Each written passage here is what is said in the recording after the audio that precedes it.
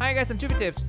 In today's tutorial, I'm going to show you a very common bug in Adobe Premiere Pro. It's when you press the tilde key on your keyboard and it doesn't maximize the program monitor. To fix this error, I'm going to click Ctrl Alt K on my keyboard to open up the keyboard shortcuts.